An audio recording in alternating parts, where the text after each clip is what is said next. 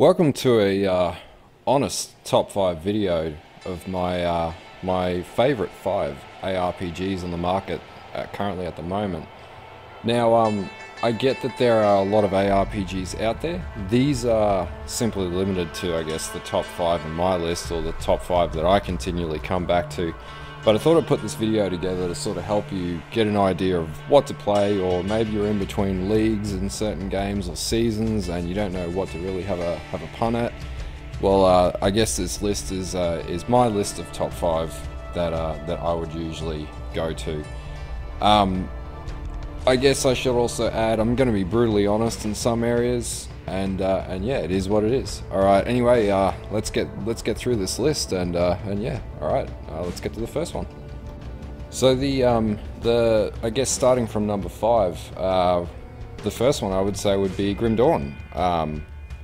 Now, it's like many other ARPGs or hack and slashes. It's your old-fashioned top-down isometric dungeon crawler.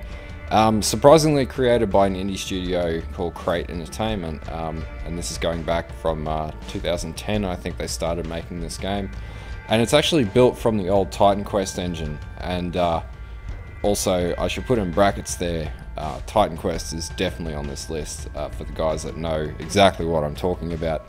But this is both a good and a bad thing for this game, but I guess we'll start with some positives on this.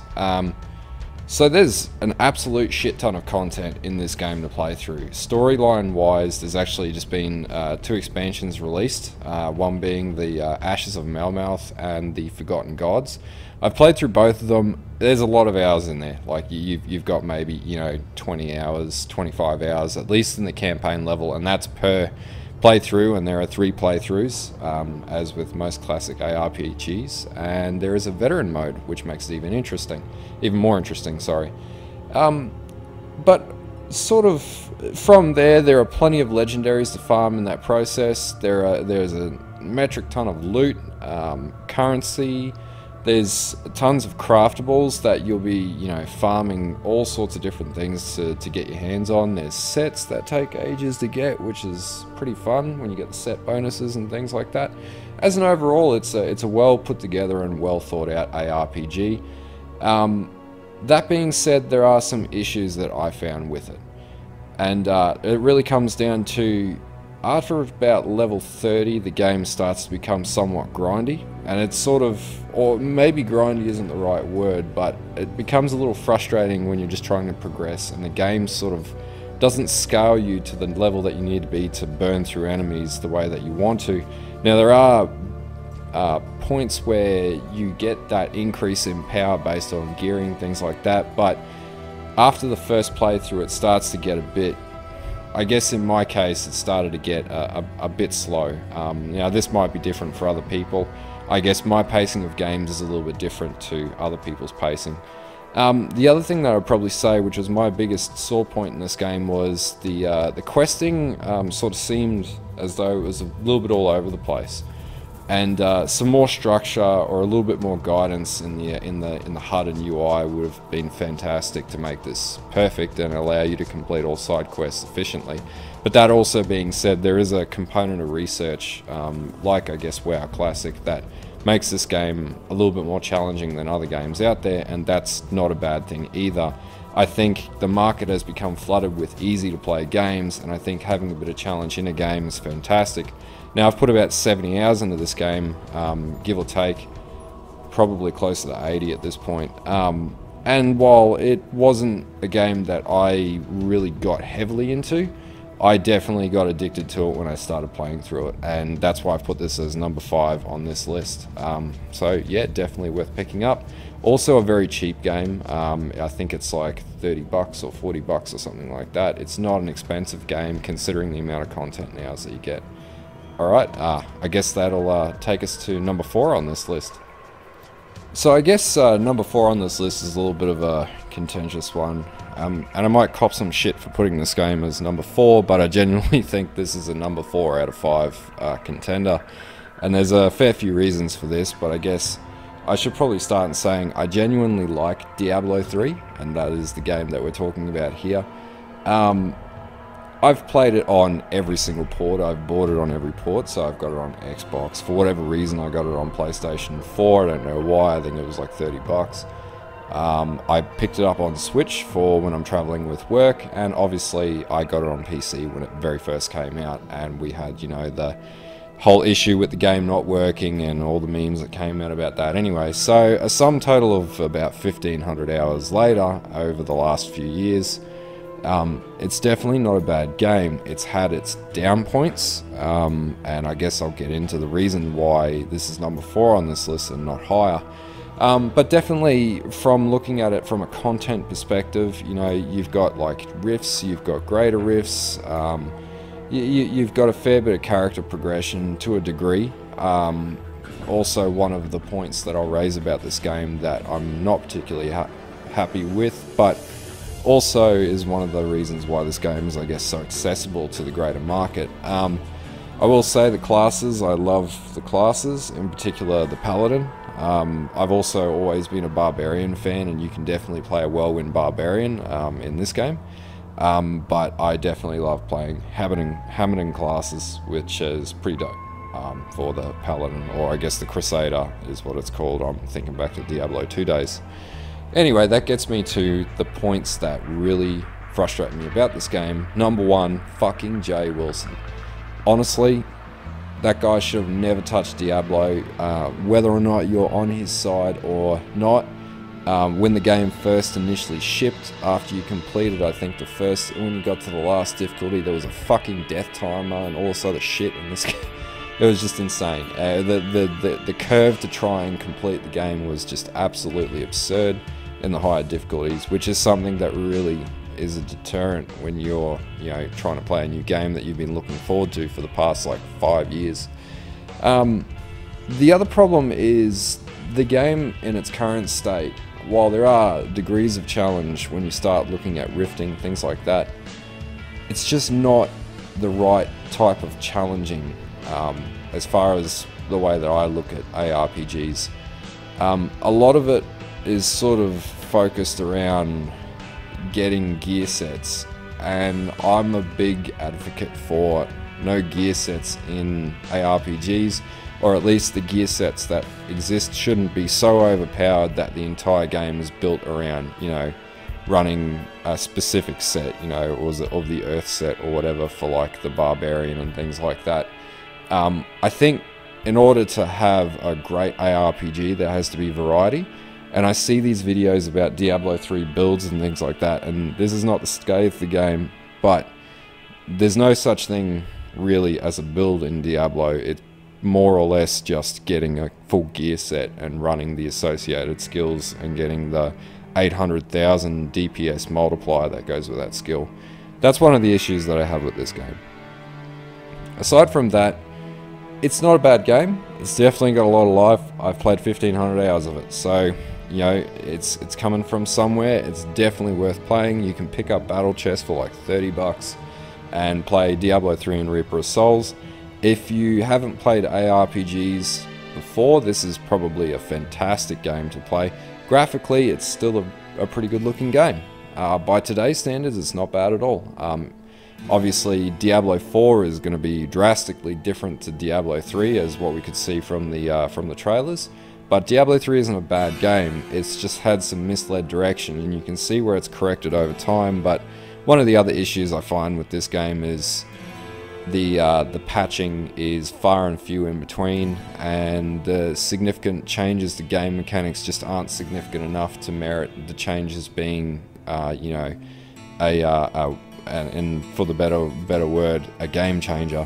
That all being said, I would still definitely suggest this in my 4th out of my 5 favorite games as far as ARPGs go. It's a great game. I can't fault it based on, you know, a few, you know, niggly little points here and there. Every game has their disadvantages and advantages. I think Diablo 3 is still a fun game to play, and I still come back to it, you know, at least once a year and have a bit of a crack at it and see what's going on. I, you know, run a brand new Whirlwind Barbarian every time I play it, and then breeze through the content, and then I'm like, all right, awesome, time to get back into the other game, which I will mention later on in this list. Alright, anyway, that leads me to number 3. Alright, so number 3, Titan Quest. Now, I think I mentioned earlier I was gonna put this in my list. I definitely have this in my list. In fact, I'm playing this right now just as a sort of in-between game to sort of get back into it. While graphically it is not the most up-to-date game, its gameplay is phenomenal. While Grim Dawn was built from the original engine that was used in Titan Quest, I actually still consider Titan Quest to be the better of the two games, which is saying something about how good Iron Law did of a job on Titan Quest. And now that it's been restored by THQ Nordic, that makes it even better. So I guess I should go into why I like this game in particular, and it's really circled around the content is amazing. Now we're talking about a game that's been going for 13 years and they've only just released 2 more expansions for the game, which has overhauled the graphics and some quality of life features, being that the Atlantis expansion that's only just came out on Steam and is like $15, which is freaking awesome for a game that you can pick up for $5. And that's my other point here, is it's unbelievably cheap if you haven't got a lot of money to go and play on games and you really want to just play a good ARPG. Now, another thing I should probably add here, back when I was a lowly university student, I used to work for an EB Games, and when I worked for EB Games we had a competition for a copy of Bad Company 2. Now, while I was waiting to win that competition, which I did, which was fucking awesome, I actually ended up clocking about 140 hours of Titan Quest up, to the point where I was playing through, like, you know, endgame and everything else. And I gotta say, it was one of the best 140 hours I've spent on playing a video game probably in my life. It was a fantastic game. Just out, you know, I used to log in with my mates, have fun, you know, hours and hours of content, you know, grinding out gear and finding relics and, you know, crafting relics and everything else in between. It was great. I actually didn't play as much Bad Company 2 as I expected, because I ended up going back to Titan Quest. And going back to Titan Quest, like I think it's 10 years on now, I still think it's a great game. It's definitely from a time when we were all waiting for Diablo 3 to come out and expecting how great Diablo 3 was going to be, and then, you know, what we got was very different to what we expected we were going to get. But it's a great game. Like I said, it's no Diablo 4 level graphics. It's not going to blow your socks off.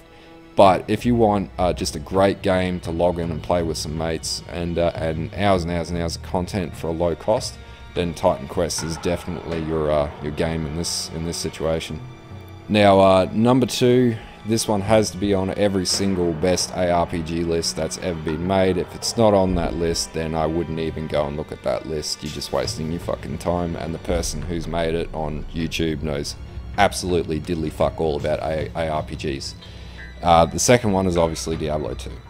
Now, I've actually met David Bravik, one of the creators of Diablo 2, and I had a chat to him about Diablo 2 and his thoughts on other games. And honestly, he's just a genuine gamer who wanted to make a game for, you know, everyone. Now, that being said, he probably made a shitload of money. But aside from that, Diablo 2 is just one of those timeless games. Now, it is looking more aged these days, but I'll talk about how you get around that now. It just has mechanics in it that were ahead of its time for its day, and even by today's standards, has a level of complexity and understanding and a level of content that even ARPGs struggle to achieve today. I look at games like Wilson, for example, where I expect more and I can still only get to level 20 in what is being called a beta. Now, I really wanted that game to be great. I struggle with that, and maybe that's a video for another time. But Diablo 2, for what it is just amazing. And even if you take away the Lord of Destruction expansion, which added, you know, a huge amount of content back in the day when expansions were a thing, it still had a phenomenal amount of content. And challenge-wise, holy shit, soloing Diablo is still, you know, an achievement if you're playing at hell difficulty, and, you know, you're self-finding gear and everything else, you know. It's a single player experience that gives you a sense of accomplishment. Not to mention, it's also, again, another really cheap game to buy in this day and age. Now, you might be asking, oh, Jorgen, you know, it's an old game. I'm not going to play a game on, you know, 640 by 480 or 800 by 600. Well, you don't have to do that because there are plenty of mods out there for this game too.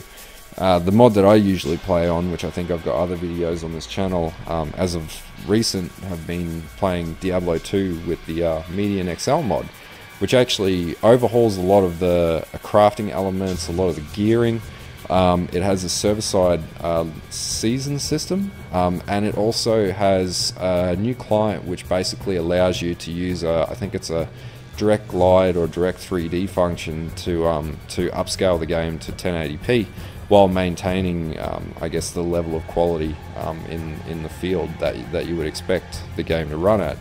Now, I think that's fantastic. It has a multiplayer element, it has a community behind it for this particular mod, and it even has an endgame built into it now where it's not just doing barrel runs, but it actually has map drops, like in Path of Exile and games like that. I think this is fantastic to keep Diablo 2 alive, and I definitely think it's worth checking out in this day and age. If you've watched any of the other videos that I've posted up about Median XL, it's definitely worth the time. And Diablo 2 is, if you haven't played through Diablo 2 and you're a fan of ARPGs, and I know, I guess, speaking to the older audience, they have played this sort of game, but definitely for the younger audience, Diablo 2 is a game that, you know, you should try, and you'll probably find you'll fall in love with it, and you'll understand why us older guys are saying, you know, less basic games, more complex games. And, you know, obviously the audience of WoW Classic is this exact I guess audience that has come from a game that they knew to be much more complex, and this is something that the market is asking for in this day and age, as opposed to dumbing it down and making it, you know, console worthy or worthy of, you know, the younger generations of people to understand. Now, I'm not an old guy. I'm, you know, reaching that 30 point, and this was definitely a game that I loved back in the day. Anyway, that's enough about Diablo 2 because we've got to get to number 1, so we don't have a 2-hour video on our hands. Alright, and yeah, that'll lead me to the next game. So, our number 1 pick is obviously Path of Exile. I made mention to it in the last, I guess, excerpt on Diablo 2. I didn't want to talk too much about it until this point, but quite frankly, in this day and age, Path of Exile is king as far as ARPGs go. Now, again, I've actually met David Brevik. I actually went to ExileCon, and that's where I met David Brevik. And in his words, it is the spiritual successor of Diablo 2. His exact words that is quoted from David Brevik. I've met the guys who make Path of Exile, and they're fucking awesome dudes. You can really tell that they're a guy that, you know, they're guys that love the game that they're making because they're making a game for themselves, not, you know, for an investment company. Now, throw away all the bullshit on Tencent, whatever else, and the whole, let's just remove the politics from gaming altogether. Grinding Gear Games is a company that makes games for gamers, and there's a lot of, I guess, a lot of shit online with people saying saying Path of Exile is too hard, it's too hard. It's a hard game, but when you take the time to learn anything, then it becomes obviously easier, and you progressively learn as you go. This is the concept of studying and the concept of doing anything in life. The same should apply to games. Games should not be... The games with a certain degree should be able to be picked up and easily played, but sometimes if you really want to invest into a game, then spending the time to understand that game is a better way of getting more value out of that game. I could go to the shop and buy a brand new Call of Duty for $80, and I know what I'm going to do in that game. I'm going to pick it up, and I'm going to point, and I'm going to shoot, and use a mouse and keyboard or control. It's really easy. In Path of Exile, there's this huge build tree that you have to understand the mechanics of, and sometimes the best way to learn is by learning by failure and laughing and actually having fun. This is what Path of Exile allows you to do. It allows you to learn by making mistakes, and then, you know, the next league or the next character comes by, you learn how to build that character. You look at guides, you do your research. That's what makes Path of Exile a fantastic game. It's because it's not a game that leads you directly to the end point. It's a game that guides you in somewhat of a degree, so that you can experiment and you can play the game how you want to play the game. And in fact, this is a free game, which makes it even better because you can piss as much time as you want away. You don't have to spend a cent. Now, I've put money into this game. I've obviously paid for ExileCon, and I regret nothing of what I've spent on this game. And in fact, I found myself spending money on this game being the only game that I'm buying these days, or buying packs for and things like these days, and I'm not buying other games because I simply just don't need to. Now, the other things that people should understand about Path of Exile, which is why it's the best game out there, is every 3 months it has what's called a league reset. And basically every 3 months a new mechanic, a new expansion, usually once a year a major expansion like the Conquerors of the Atlas comes out on the 13th, I believe. That comes out, and that's a massive mechanic overhaul. And then every single league there's a new mechanic that goes into the game, which is a whole new set of rules that you have to play by, that you can play by, and you can learn new crafting methodologies, new ways to play the game, you know, new ways to combine that knowledge and that content with previous content to create these ridiculous builds. Quite frankly, there's some guys on YouTube that create some unbelievable builds that are just ridiculous. They break the game, they break the engine. The developer is trying to get you to break the engine. And, you know, it depends on how much time you want to invest, how much research you want to do, and it's really whatever you want to get out of the game is what you're going to get out of the game. And this is what makes Path of Exile one of the best ARPGs of all time, and is definitely the reason why it's #1 on my list. I should add that Path of Exile 2 has also been announced, and if you look up PoE 2, there's plenty of videos on that. And basically PoE 2 is a complete graphics overhaul, which is on par with Diablo 4, if not better than Diablo 4. And I've actually played the hands-on demo of Path of Exile 2 and can vouch for the fact that PoE 2 is fucking awesome. It looks amazing. One of my friends was not huge on Path of Exile because of the graphics on the game and its current, I guess the current way it's set up. He played PoE 2 and went, fuck, I'm just going to play PoE 2, fuck wasting money on Diablo 4. Now, you know, there's no reason, there is space in the market for all of these games, but PoE just does it in such a great way. I should also note, PoE 2, even if you start PoE 1 now, it will be blended in with PoE 2. PoE 2 is simply just a storyline expansion and new mechanics added to the existing game. The existing game is going to be upgraded alongside PoE 2, and this is progressively going to happen in the next 4 patches or so, or next 3 patches. And, you know, that's even better knowing that this game that has already been around, I think, for 7 years, is going to continue to be around for another 7 years, and then PoE 3, and then another 7 years. It's just going to continue, because it's made by people who don't want to change the, I guess, the cardinal rules of what their existing game was. They just want to continue it on and make sure that that market stays with that game and service that market. And this is the sort of game or business that you want to support. The AAA companies these days are not doing what some of these smaller companies are doing. This studio knows that they are not going to end up with, you know, 10 million sales like, you know, Call of Duty or whatever, but they are aware that for the market that exists for their game, they are going to provide the best product that they can, and they do. And it's the reason why I've been playing this game since it came out in, I think, beta. And I've been playing it for the last 7 years, and I regret nothing about that. And I've told people over and over again, this is a game that you need to play, and it's why I'm suggesting this game as my #1 right now, and definitely worth anyone's time who is an ARPG fan. It's even on Xbox and it's on PlayStation 4, and I've tried the mobile version, and the mobile version, while it's still in a very alpha stage, is going to be friggin' awesome. And there's no ads, there's no nothing in it, nothing that's pushing you to spend money like every other mobile ARPG out there, at least from what I've seen so far.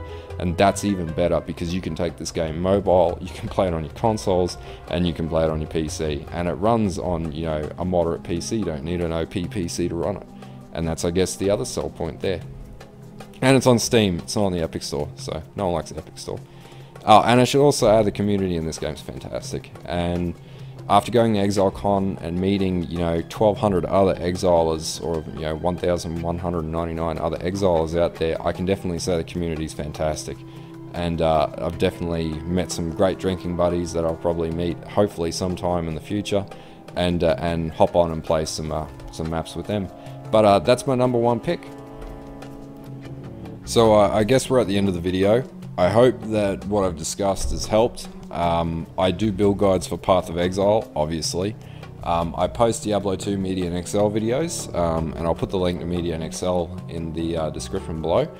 And yeah, fingers crossed this is going to help you figure out what you want to play, or it's going to figure out those other exilers out there what to play in between games. Yeah, so I guess until next time, thanks for watching.